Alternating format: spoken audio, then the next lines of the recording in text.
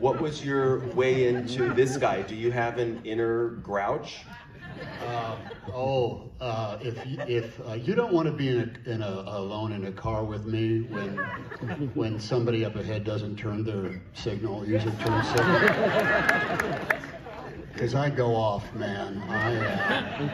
I use, let's just say, salty language, and it goes on for quite some time. You know what I'm talking about. You're gonna make a left turn, and there's a car coming towards you at the intersection, and you're waiting for it to pass you, and it slows down, and it slows down, and it stops right in the middle of the intersection, and you've got your blinker on, and you're not and then finally they start making their left turn, and all, you son of a bitch. Yeah, I guess it's impossible for you to hit that turn signal, isn't it? Thanks very much. Thanks for the use of the turn signal. It's wonderful to know that you know where you're going, but I have no idea where you're going. But by all means, let's just stop in the middle of the intersection here in Los Angeles, a city that is made up of left turns.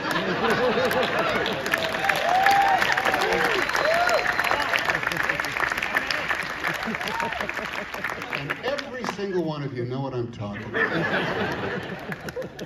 A simple yes would have sufficed.